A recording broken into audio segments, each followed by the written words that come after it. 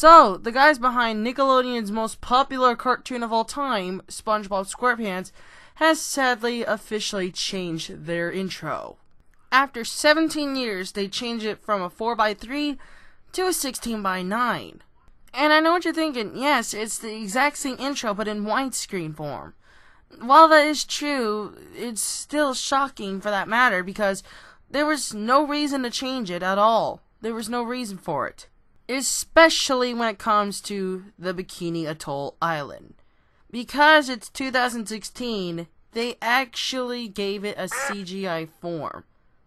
Actually, when you kind of think about it, it's really, really creepy. I mean, the original one actually looked vibrant and very, very realistic. It felt like it gave it an actual life.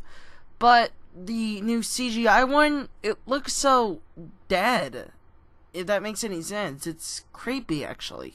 Plus, in the original intro, the camera turns because, this is actually something real. But with the new one, it doesn't turn, making it even more creepier.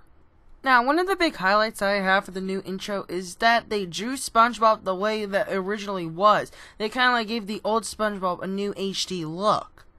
Now, one certain thing I know I have a hard time getting used to is the fish, because in the original opening they used actual water, but in the newer version they used this like CGI water, and it looks a bit odd.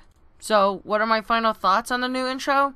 I like it, but I know I'm gonna have a hard time getting used to it, because the original one was pretty much my childhood. But anyways, thank you guys so much for watching, and I'll see you in another video. Bye!